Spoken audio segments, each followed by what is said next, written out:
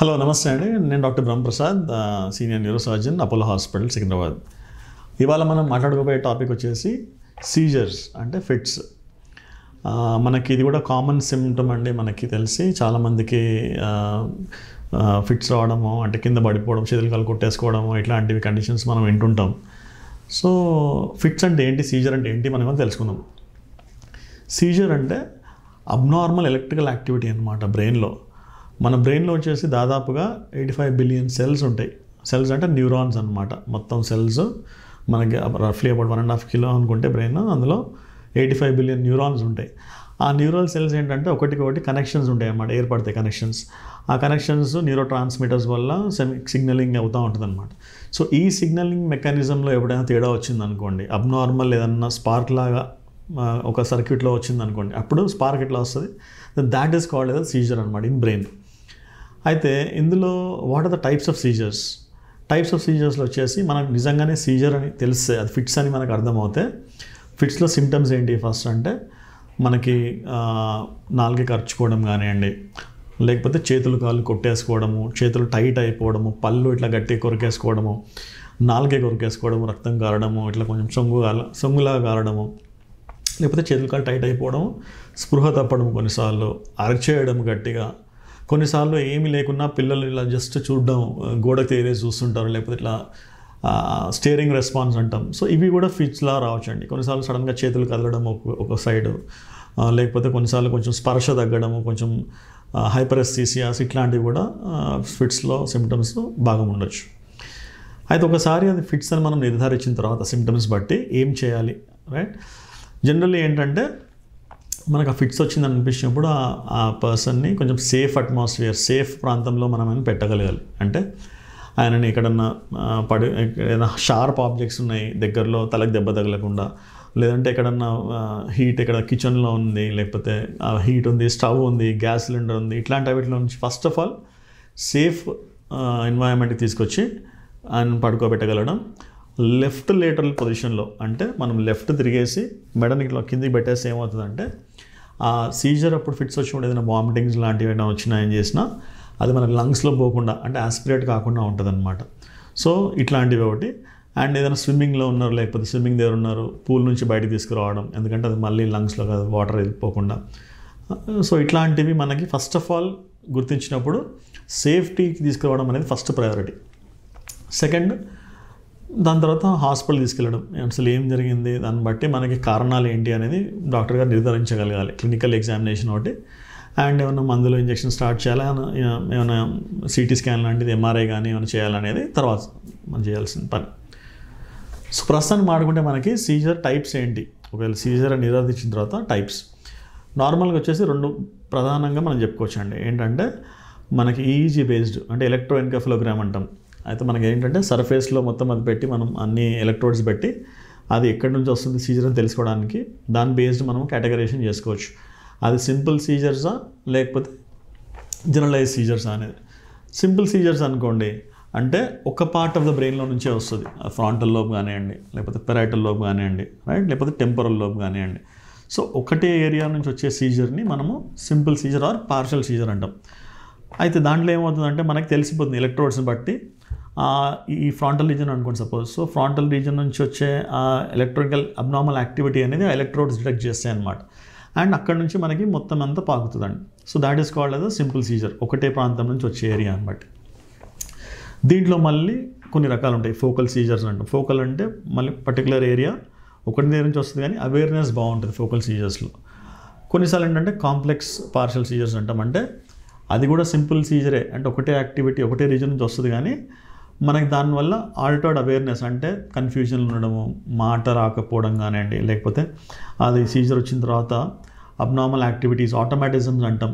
అంటే నాలుగే ఖర్చుకుంటూ ఉంటారు, లేకపోతే లిప్ స్మాకింగ్ ఉంటుంది, అంటే లిప్ పైకి కిందికి అవ్వడం కానివ్వండి, లేకపోతే ఆటోనామిక్ డిస్ఫంక్షన్, అంటే మనకి చెమట పట్టేయడం, హార్ట్ రేట్ ఎక్కువ అయిపోవడము, అండ్ ఆటోమాటిజమ్స్, ఇష్టం వచ్చినట్టు అదే ఒకటే యాక్టివిటీ చేయడం, నడుచుకుంటూ అబ్నార్మల్ పోవడము, ఇట్లాంటివి ఉంటాయన్నమాట. That is complex partial Caesar. ఇంకోటి వచ్చేసి సింపుల్ పార్షల్లో దాన్ని మనం సెకండరీ జనరలైజ్డ్ అంటాం. అంటే ఒకటే దగ్గర నుంచి యాక్టివిటీ వస్తుంది, ఆరిజిన్ మాత్రం సెంటర్ ఎక్కడైనా ఉండొచ్చు బ్రెయిన్లో ఒక దగ్గర చిన్న ఏరియాలో, కానీ అది మొత్తం బ్రెయిన్కి అంతా స్ప్రెడ్ అయిపోయి 2 పక్కల స్ప్రెడ్ అయిపోయి అవేర్నెస్ పోతుందన్నమాట. అంటే పేషెంట్స్ అన్కాన్షియస్ అయిపోతారు, స్పృహ తప్పిపోతారు. సో ఆరిజిన్ ఒకటే ఉంటుంది కానీ మొత్తం అంతా స్ప్రెడ్ అయ్యి అవేర్నెస్ కోల్పోతారు. దాన్ని secondary scissors, secondary generalise scissors అంటాం. దాని తర్వాత వచ్చేసి జనరలైజ్డ్ సీజర్స్. జనరలైజ్డ్ సీజర్స్ అంటే ఏంటివి? ఈజీ బేస్డ్ మనం డిటెక్ట్ చేయాలనుకుంటే అది మనకి డీప్ ఫోకస్ నుంచి వస్తుంది అనమాట. అంటే బ్రెయిన్లో ఎక్కడో డీప్ ఫోకస్ మధ్యలో థలామస్ నుంచి కానివ్వండి, థలామస్ కావచ్చు, లేకపోతే మిడ్ బ్రెయిన్ కావచ్చు, ఇట్లా డీప్ సెంటర్స్లో నుంచి వచ్చేసి అదేమవుతుందంటే రెండు సైడ్స్ ఆఫ్ బ్రెయిన్కి ఈక్వల్గా థలామస్ నుంచి ఇంటర్నల్ క్యాప్సుల్ ఫైబర్స్ అట్లా మొత్తం కార్టెక్స్కి మొత్తం 2 సైడ్స్లో వచ్చేసి మనకి 2 సైడ్లో స్ప్రెడ్ అవుతుంది అనమాట. సో అట్లాంటప్పుడు దాన్ని జనరలైజ్ సీజర్స్ అంటాం. అంటే ఎక్కడి నుంచి వచ్చిందనే యాక్టివిటీ మనం చెప్పలేకపోతాం ఈజీలో, ఎందుకంటే సమానంగా 2 సైడ్స్ సిమెట్రికల్గా పోతుంది కాబట్టి that is called as generalise Caesar. And వీటిలో కంపల్సరీగా స్పృహ తప్పడం లాంటిది ఉంటుంది. అండ్ దీంట్లో మళ్ళీ టైప్స్ ఉంటాయి. అంటే ఇప్పుడు సపోజ్ పార్షల్ సీజర్ అనుకుందాం. పార్షల్ సీజర్ అది మన యాబ్సెన్స్ సీజర్ అనుకుందాం. యాబ్సెన్స్ సీజర్ అంటే ఈ జనరల్లీ ఏంటంటే పిల్లల్లో వస్తుంది. అండ్ వచ్చేసి వాళ్ళు సాధారణంగా ఏముండదు కానీ సడన్గా షేర్ చేస్తుంటారు, ఆడుకుంటూ ఇట్లా ఆగిపోతారు అనమాట. 5 seconds 10 seconds అట్లా, మళ్ళీ తర్వాత నార్మల్గా వచ్చేస్తారు. So this is also kind of a generalise Caesar.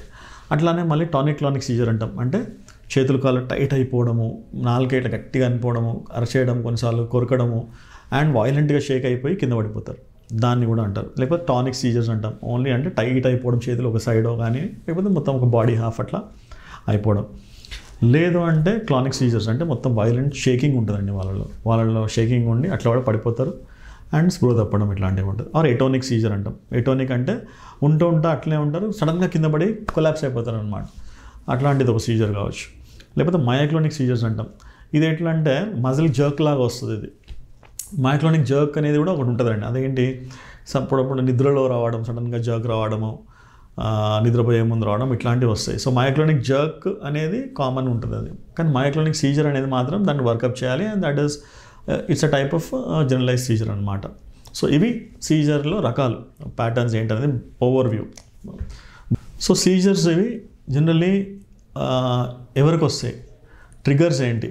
Triggers అంటే మనకి ప్రెసిపిటేటింగ్ కాజెస్ అనమాట. అంటే పేషెంట్ ఆల్రెడీ ఉన్న వాళ్ళకి సీజర్స్ ఇంతకుముందు ఉన్న వాళ్ళకి కానివ్వండి, వాళ్ళు మందులు వాడుతుంటే అయినా రావచ్చు, లేదు సాధారణంగా ఎవరికైనా సడన్గా రావడం అనేది అది ఎందుకు వస్తుంది, are what are the other reasons. So కామన్గా ఎవరికి వస్తుంది అంటే ఇది ట్రిగర్స్ అంటే మనకి లైట్ స్టిమ్యులేషన్, బ్రైట్ లైట్స్ చూడడం కానివ్వండి, రైట్, బ్రెయిన్ చాలా టైర్డ్ అయిపోయింది, ఎగ్జాస్ట్ అయిపోయినారు, బాగా పనిచేస్తున్నారు, అలసట ఉంది, ఎలక్ట్రోలైట్ ఇంబ్యాలెన్సెస్, డిహైడ్రేషన్స్ అయినాయి బాగా, అంటే మనం ఎండలో బాగా తిరిగినాము, వాటర్ లాస్ అయిపోయింది, వామిటింగ్స్ అయినాయి ఎక్కువ, లేదు మోషన్స్ అయినాయి, మనం ఫ్లూయిడ్స్ అడిక్వేట్గా తీసుకోలేదు దాని తర్వాత. సో అట్లాంటప్పుడు ఎలక్ట్రోలైట్ ఇంబ్యాలెన్సెస్ వల్ల రావచ్చు. లేదు నిద్ర సరిగ్గా లేదు, మీకు రాత్రిలో 1-2 nights నైట్ అవుట్ చేశారు. ఇది మనం సాధారణంగా ఎగ్జామ్ టైంలో చూస్తుంటాం యంగ్ ఏజ్లో వాళ్ళకి. లేదు నైట్ డ్యూటీస్ కంటిన్యూ చేసిన వాళ్ళకి కూడా సడన్గా ఏంటంటే ఆ బ్రెయిన్కి రెస్ట్ లేనందుకు ఏంటంటే ఆ సెల్స్ హైపర్ యాక్టివ్ అయిపోతాయి అన్నమాట. సో అట్లాంటప్పుడు కూడా సడన్గా సీజర్స్ రావచ్చు అండి. సో అది అట్లాంటి కాజ్ ఒకటి. ఆర్ టైంకి ఫుడ్ తినకపోవడము, గ్లూకోజ్ లెవెల్స్ బాడీలో కరెక్ట్ లేదనుకోండి. So brain is a very highly glucose కన్సంప్టింగ్ organ అనమాట. అట్లాంటప్పుడు కూడా ఫిట్స్ వచ్చే అవకాశం ఉంటుంది. సో దీన్ని ప్రివెంట్ ఎలా చేయాలి? ప్రివెంట్ అంటే ఎలా దీన్ని నివారించగలుగుతాం అనేది. ఒకవేళ ముందు నుంచే పేషెంట్స్ ఎపిలెప్టిక్ ఉన్నారనుకోండి, అంటే ఫిట్స్ మనకు తెలిసిన సీజర్ పేషెంట్స్ ఉంటే, ఫిట్స్ పేషెంట్స్ ఉంటే వాళ్ళు తీసుకోవాల్సిన జాగ్రత్తలు ఏంటంటే, first of all timely medicine is very important. ఎందుకంటే మీకు ఆ బ్లడ్లో ఆ డ్రగ్ లెవెల్ అనేది కంపల్సరీ అంత డోసేజ్ ఉండాలండి, లేకపోతే సీజర్ వచ్చే అవకాశం ఉంటుంది. సెకండ్ ఏంటి, ఇప్పుడు అడ్జస్ట్మెంట్స్, డ్రగ్ అడ్జస్ట్మెంట్స్ అనేది వెరీ ఇంపార్టెంట్. అండ్ జనరల్లీ మనకి ఏజ్ పెరుగుతున్నా కొద్దీ లేకపోతే టైం పెరుగుతున్నా కొద్దీ వెయిట్ పెరగడం కానీ తగ్గడం కానీ అవుతూ ఉంటుంది. తగ్గితే పర్లేదు, కానీ వెయిట్ పెరిగింది అనుకోండి, వెయిట్ పెరిగినప్పుడు మనకేంటంటే ఆ బాడీ వెయిట్కి తగ్గట్టు మనకు అడ్జస్ట్మెంట్స్ అవ్వాలి. అదే మెడిసిన్లో మళ్ళీ ఇప్పుడు మనం సాధారణంగా చూస్తుంటాం ఓపీలో వచ్చినప్పుడు పేషెంట్స్ లాస్ట్ ఇయర్ వచ్చినారు, 6 months అయింది, మనం ఒక డోస్ వాడి పెట్టి పంపించినాం, 500 mg అనుకుంటున్నాం, పెట్టి పంపించాం. అది మళ్ళీ 1 year 2 years వరకు వాళ్ళు ఫాలోఅప్లో రారు. నెక్స్ట్ టైం చూసేసరికి వెయిట్ ఎక్కువ ఉంటుంది. కానీ మళ్ళీ ఫిట్స్ వచ్చేస్తుంది సార్, మందులు వాడుతున్నాం రెగ్యులర్గా అంటారు. సో అది చాలా కామన్ కాజ్ అనమాట మనకి చూస్తున్న ప్రాక్టీస్లో. కరెక్ట్ వెయిట్ తగ్గట్టు మళ్ళీ మనం మెడిసిన్ డోస్ పెంచాల్సి ఉంటుంది అట్లాంటప్పుడు, right. This is one of the most commonest cause. ఇంకోటి కామన్ కాజ్ వచ్చేసి రెగ్యులర్ ఫాలో అప్ అండి. అంటే మనం వెయిట్ కరెక్ట్ మెయింటైన్ చేసినా, టైమ్లీ కరెక్ట్ మెడిసిన్స్ తీసుకున్నా, రెగ్యులర్ ఫాలో అప్లో ఉండడం ఇంపార్టెంట్ మనం.